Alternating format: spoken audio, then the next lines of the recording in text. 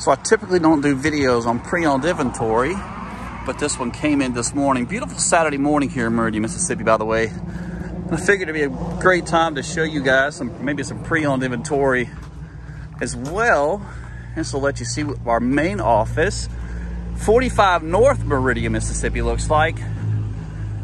Mobile home business, full service, parts and accessories.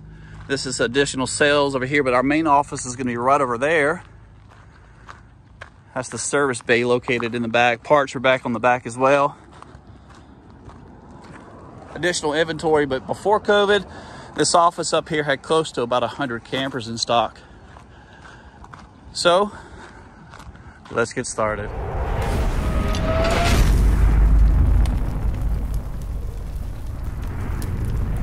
So 2020 Transcend Grand Design floor plan. It's going to be a metal siding camper, model number 260RB. RB is going to be standing for rear bathroom. Aluminum steps. Looks like you got about a 20-foot awning there, and your LED lights are a little bit different from what you're normally seeing on our channel. Our place there, ours are normally going to be lining the awning all the way down. Purpose of the video really is going to be for our customers over at our website. Sometimes the pictures don't do campers justice for what you're looking at maybe purchasing. Electric tongue jack on the front. This coach is going to be stabilized from 4 sets of scissor jacks found on each of the 4 corners. Not really a diamond plate, but it still has the aluminum material to assist with some of the different road debris that the vehicle will kick up. Let's see here. Gross vehicle weight rating, you're looking at 7,495 pounds, which is kind of incredibly light. Unloaded vehicle weight, 6,430. Not much difference there. This is going to be your docking station, so your water will come up through the floor, connecting to the city water connection there. That's your battery disconnect switch and your cable connections. If you decide to hook up your cable at the park, that's a 30 amp cord. So you're going to have 1 air conditioner, 110, not 220. We have had customers in the past that have attempted to have their own electrician come out and attempt to wire their plug, and they've messed that part up, so don't do that. Power connections are back here in the back, and that's going to be your black tank flush. Sewer connections on this coach, you've got 2.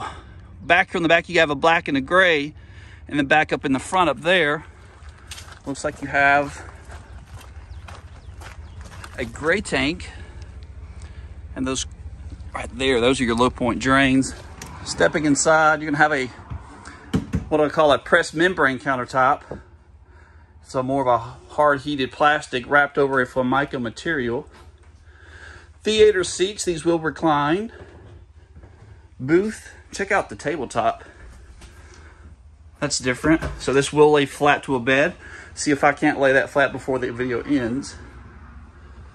Prepping space, okay amount.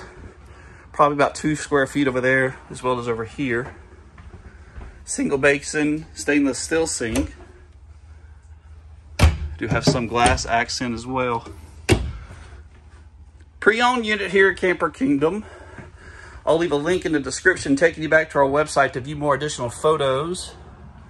As well as maybe if you're interested, you can reach out to us as well.